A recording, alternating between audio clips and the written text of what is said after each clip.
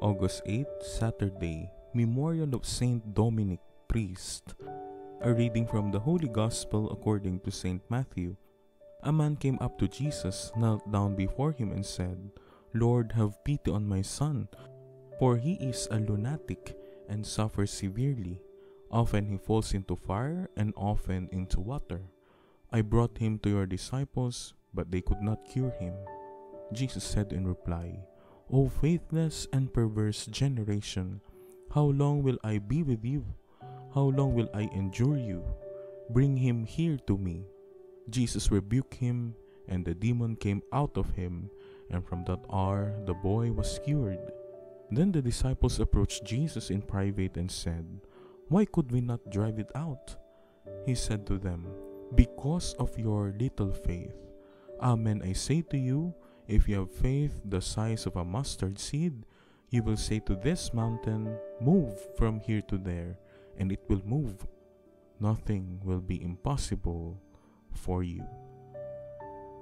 The Gospel of the Lord.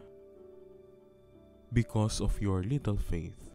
Jesus has barely descended Mount Tabor when people seek his help. What a marked contrast between the glory of God witnessed by Peter, James, and John on Mount Tabor and the human confusion and suffering that meet them on the plain. The 9 apostles have failed miserably in their attempt to heal a boy suffering from epilepsy. The boy's father reports this failed attempt as he seeks Jesus for healing. Jesus laments the lack of faith on the part of the apostles.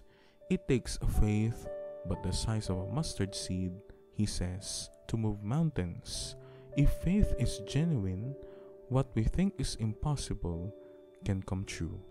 One example is the crumbling of the Berlin Wall, a long-time symbol of division of Europe and even of the world into East and West. Division often happens in our families, parishes, workplaces, and communities. If we keep faith in God and let His Spirit work among us, reconciliation and healing will come. With humility, we ask God to strengthen our faith so that God's plan for us may be fulfilled.